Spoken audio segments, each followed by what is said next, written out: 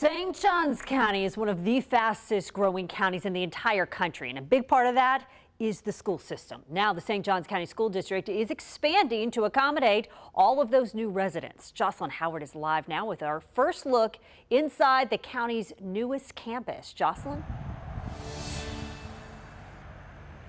You said it, Heather. The county is growing so fast and the schools are just trying to keep up. So behind me here, I'm not sure how easy you can see it because it's getting dark here, but it's High School HHH. That's its temporary name right now. And it's supposed to hold about 1,300 students once it opens up here next year. Now, most of those students will be transferring over here from Nease High School, giving that very crowded campus some more room.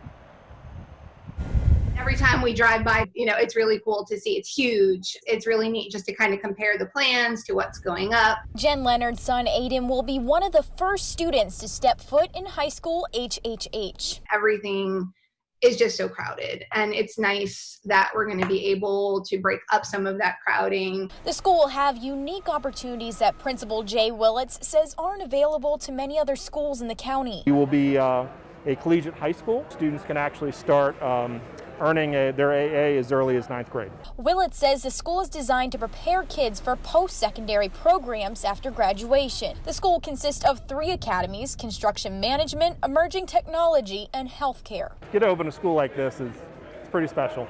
Willits' daughter will also be an incoming freshman after the school's opening. He says he's just as excited for his daughter to have these unique opportunities. Depending on what her interests are and what she wants to do, I think, giving a pathway for her and is no different than any other parent would want for their child. We just love that, it's the new technology, it's the brand new school smell, all of that is really great. Now, many parents are suggesting high school names and mascots, and we don't know the decision on that just yet, but we do know the school colors. It is burnt orange, gunmetal gray, and black. Now, we will learn the school mascot and school name on December 8th. Reporting live in St. Johns County, I'm Jocelyn Howard, First Coast News on your side.